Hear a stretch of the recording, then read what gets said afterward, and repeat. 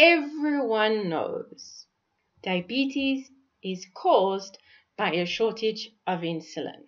Not enough insulin leaves you unable to move sugars out of the blood into the cells. The resulting elevated sugar levels are trouble. So, to fix the problem, you need more insulin. More insulin? It's relative. In type 1 diabetes, you're genuinely deficient.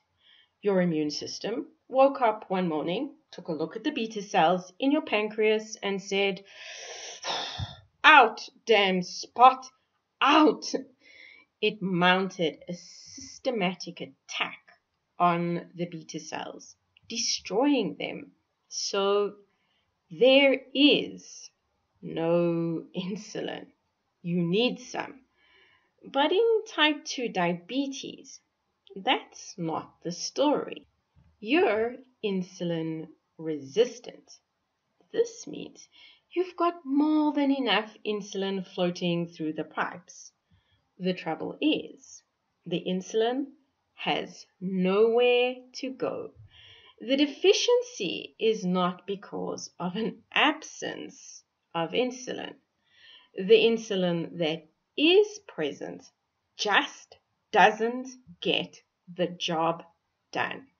Your problem is excess insulin, not too little. So why do we try to fix type 2 diabetes by sending in more insulin? Join us for this episode of Better Body Chemistry TV as we investigate the pros and cons of more insulin in type 2 diabetes. Better Body Chemistry TV is brought to you by Dr. Sandy, a scientist turned gremlin buster, helping you battle sugar gremlins, heifer lumps, and other health horribles through better body chemistry. Remember, small things can make a big difference to your health. Well, the reason we're sending in more insulin is because insulin can bring down sugar levels, and sugar is a killer. High sugar levels kill, literally. Blood vessels are particularly vulnerable. Damaged blood vessels cause many of the problems associated with type 2 diabetes: cardiovascular disease, blindness, kidney failure, neuropathy, etc. So bringing down sugar levels is the imperative.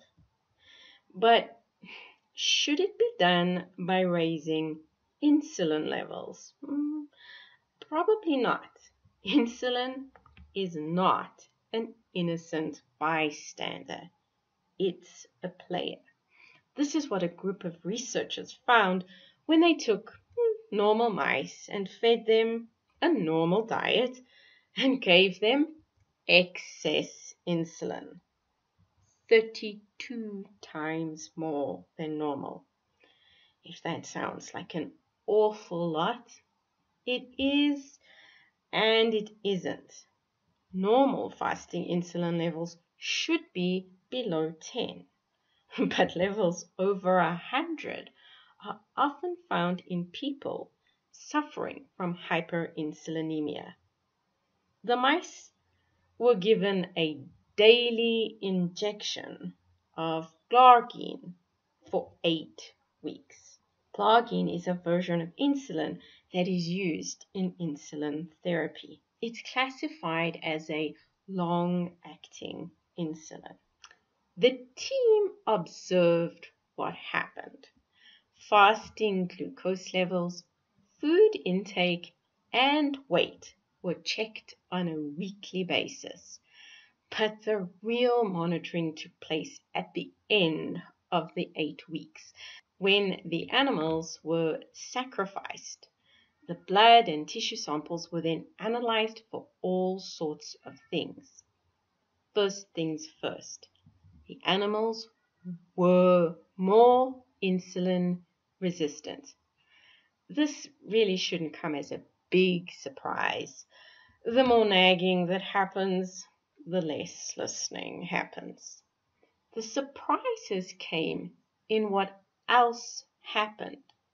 First off, the mice got fatter. Not so much on the outside, but on the inside. And interestingly enough, they appeared to be actually eating a little less. Their fasting blood sugar levels started to rise. At the 8-week mark, the difference was significant. That means it was big enough to be considered a real difference, not something that was just happening by chance. The islets of the pancreas began disappearing. There were less of them, and they had shrunk. Ouch! To all intents and purposes, the mice had developed type 2 diabetes. Insulin caused the problem, not food. Remember, these little guys were eating ordinary mouse chow. They were not pigging out on the mouse equivalent of McDonald's hamburgers. The cure is the cause of disease. Reining in insulin should be a priority. It makes you fat and puts you at risk of type 2 diabetes. Candy flossing will help. Download our free willpower report to learn how and begin the journey today to creating better body chemistry. Interested in discovering more ways to create better body chemistry so you optimize your health and the health of your family? Visit our website at www.betterbodychemistry.com. Browse our library or enroll in one of our courses or programs. The advice is simple to follow and based on real science, not hype. Know someone who is at risk of diabetes? Share this video with them so they realize the battle is against hyperinsulinemia. And if you enjoyed the video, be sure to subscribe to our channel so you catch future episodes of Better Body Chemistry TV. Thank you so much for watching, and I'll see you next time. Remember, small things can make a big difference to your health.